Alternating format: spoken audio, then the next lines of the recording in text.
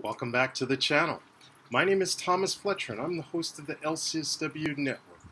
If you're new to the channel, please do me a favor by smashing that like button, by subscribing to the channel, and by sharing this video with your social work colleagues and friends. The purpose of this channel is to create a community of hope and support where social workers can come for relevant news, information, and inspiration. Well, welcome back to Self-Care Saturday.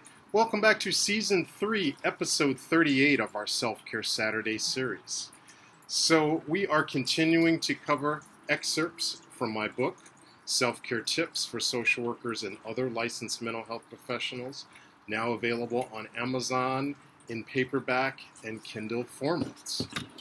So in today's show, we will be covering an excerpt from Chapter 32 on reaffirming our common humanity. So in this episode, we will continue to discuss the self-care practice and benefits of recognizing and reaffirming our common humanity, which is one of the 3 elements of self-compassion as developed by Dr. Kristin Neff. All right, so let's get into the excerpt.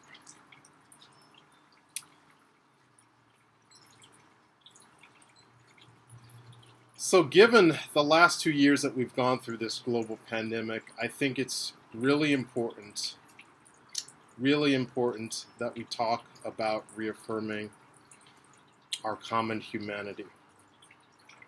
Many of us have gone from working in person in our offices and our agencies to telehealth or telework. This means that for many of us who are used to seeing our coworkers every day and sharing that informal connection with our coworkers, some of us have lost that human connection. It's really important to reflect on our common humanity. Again, this is one of the 3 components of self-compassion that Kristin Neff talks about. So let's talk about what she means by common humanity. Neff defines common humanity as recognizing that suffering and personal failure is a part of the shared human experience. Rather than isolating our connections to others or our relationships to others, is an important pathway to self-compassion. Given what we've gone through over the past few years, it's really important that we all recognize our shared common humanity. I think it's something that we need to reflect on every day. We all have had to find new ways to connect, given what we've gone through. We have to practice the mindset that we're all in this together. I have a mentor that I've known for several years now. His name is Dreamer. Shout out to Dreamer. He's a wise man. He's not a social worker, but I've learned about this aspect of common humanity from him. For years, he's always told me, Tom, we're all in this together. We're all in this together.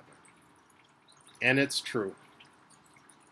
Whether we are struggling personally or professionally, whether we've gone through job loss or have lost family members or friends, we're all in this together.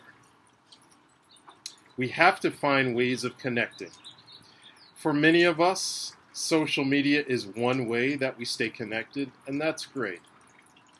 Many of us, if we're lucky, have made new friends in the communities where we live. I know that has been true for myself and my wife. Those new friendships are so great. As I discussed in Chapter 20, it's also important to maintain those older or established friendships as well. However we connect to our common humanity, it's important for our self-care and well-being. So I'm going to stop sharing from the book. But again, reaffirming our common humanity. It's so important. And there's many ways for us to do that, but I think the common denominator is just recognizing, again, that we're all in this together. So I'm going to stop there. But I want to thank you all for watching this video. To all the social workers and other licensed mental health professionals, thank you for the work that you do every day. For your clients, for your agency, and for the profession. Please continue to support each other and yourselves. Bye for now.